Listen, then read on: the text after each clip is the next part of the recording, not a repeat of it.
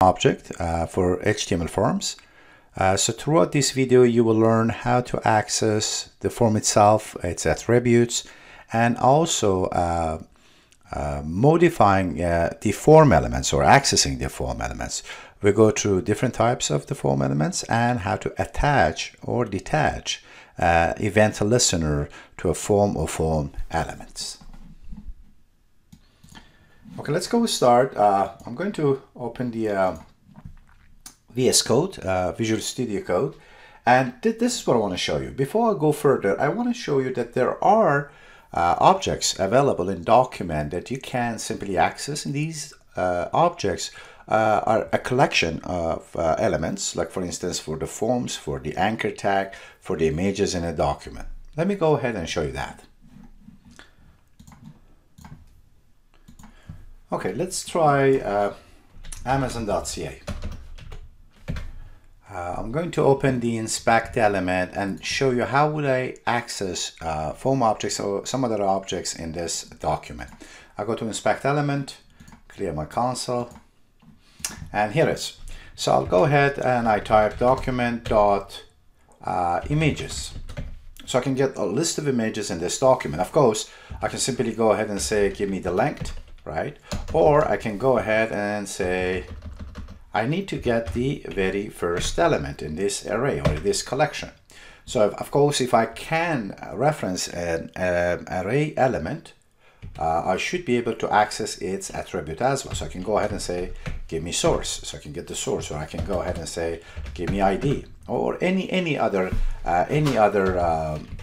attribute it has. Like in this case, the style is a collection of its own, which is the key value or the property and the value in there as a collection, so I can go through all those. Remember, these properties are not read-only, meaning I can change them as well. So image is one of them. Let me show you another one. I can go ahead and say document.forms, right?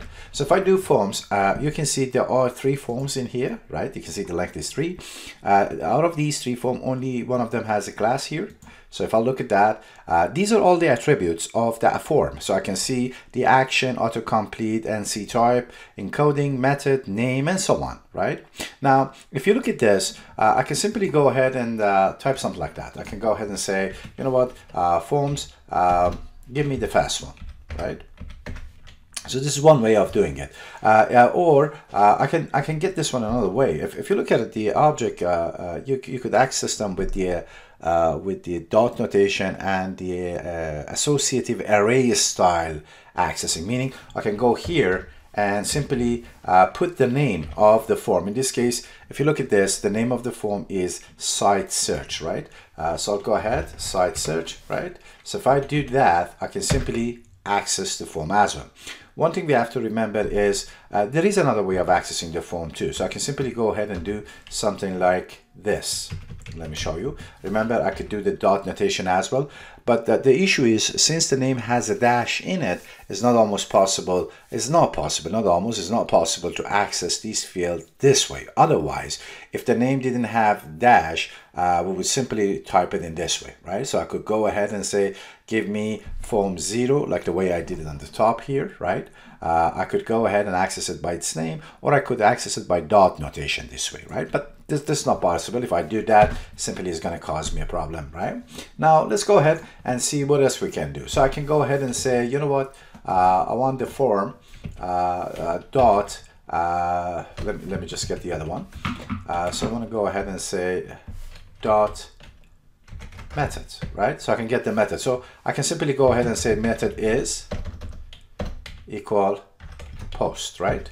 Now I can go ahead and get the action if I want to. Action, right? It returns me the action. I can do many other things here as well too. I can even go and say, you know what, let's go ahead and do submit dot submit, right?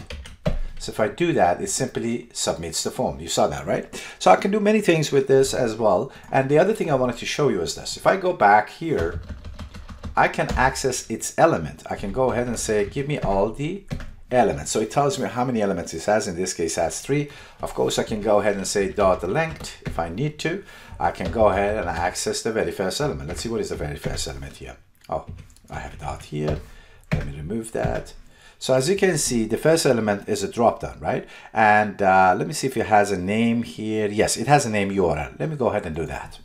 So if I go ahead and try this one more time, I can get the drop-down element. So I can go ahead and do this, like saying, okay, you know what? Let's give me the URL. So if I do this, I still get the same, and I can even do it this way, dot URL, right? So as you can see, since the name doesn't have a dash, I can simply access that element by its name as well. So there are different ways of doing this. So if we didn't have a dash in a form name, we would be able to say document.forms.site search.elements.url to access the element as well. Well, this is on top of what you can do with the get element by ID, get element by class name, by tag name, query selector all. This is on top of that, right? So here I directly touch the DOM object and I start getting into different areas and accessing the value. So let's go ahead and create a form in my Visual Studio, right? So I'm going to go ahead and create a form here, form. Now, I don't want to submit it anywhere. I want to submit it to the same page, so I'm going to remove the action in this case. And I just go ahead and add one input box here. I'll call it, let's say, name, right? First name or F name, right? And let me just put here first name. Okay, and I'll go ahead and put a submit button as well. Okay, here you go. All right. I will keep the default value for the default label for the submit, so I don't do much here. Let's go ahead and view this page. So I'm going to go ahead and run this one using the Open Live Server. Let's go ahead, bring this one to the side so we can see the code. Okay. Now, if you look at this code right now, and I want to go to the inspect element, let's go ahead and access these elements right now. So if I make this one a bit bigger for you, you should be able to see it. Okay. So if I want to access this, the very first thing is to go and say document.forms, right? So there is only one form. I can simply go ahead and access it with this one, right? Let's go ahead and submit this. Can I? Yes, I can. And I just simply call the submit method on the form object, and simply it submits the information. Now, if you look at this, the URL, the method is get method. So I want to go ahead and change the method first before submitting it. I can say dot method is equal post, right? And then I'll go and submit this time. Let me just clear the URL so you can see this does work. So I'm going to go ahead here one more time, dot method equal post. Okay, now I'll go ahead and submit the form. Look at the URL.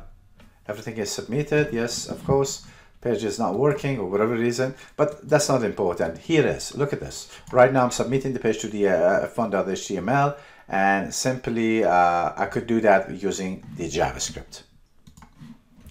Okay, let's go ahead and access the form element. Okay, if you remember, we simply could go ahead and access the form, right? So in this way, I could go ahead and say, let me just go ahead and back and refresh the page to get the form, right? So here I can go ahead and say, give me the first form. As you can see, it gives me the whole form. It has everything I need there. And I'm going to go give a name to this one too. So I'm going to go ahead and call it name is equal my FRM or my form, right? I refresh the page, go back here. Now, if I go and access this, as you can see, my FRM is there. So instead of doing that, I can go ahead and say my FRM, or what I can do, I can go ahead and say my FRM with a dot notation. Do you see that? Because they're objects, so I can call them the same way as I do any property or methods, any property or method of an object, right? Okay, so what I want to do is now I want to access the element. So here I can go ahead and say the elements, right? It simply gives me all the elements.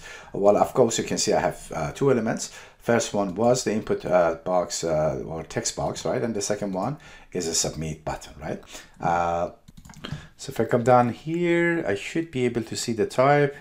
Here you go. This is the type is submit, right? And I should have the value. Value is empty at this moment, right? Let's go to the other one. I just want to check that one too as well. I have the type is text and the value is empty, right? So what I can do is, since I can access the element, I can simply go ahead and access its attribute too. So I can go ahead and say value, right? So if I do that, I can simply, let me see why it's not working. Oh, sorry. I have to call the name, right? So fname dot value. So if I do that, I can get an empty string because there is nothing in there. Let me go ahead and type something, test, right? And run this one more time. I can get the test too. So as I said, these properties are not read-only. It means I can go ahead and start adding some other content too. This is the test content. There you go, right? So I can simply go ahead and access these elements and do whatever I want. So if I want to make it empty, what would you do? What would you do to clear the content? Yeah, simply you will go ahead and make an empty string. Okay, that's all for this video. In the other videos, I'm going to show you what are the other techniques to access different form elements and changing them using JavaScript. Thank you for watching.